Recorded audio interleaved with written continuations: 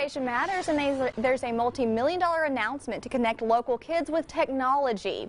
The Cyber Innovation Center in Bossier was awarded a new Department of Homeland Security grant.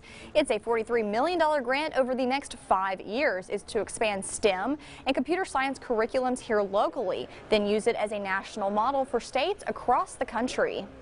I want to ensure that the students in elementary and middle school and in high school can intelligently answer that question, what do you want to be when you grow up? Because I want them to know what all of the opportunities are. When we invest in cyber education, cybersecurity, cyber innovation, we do well by not only our economy, because of course it helps with all that, but national security as well.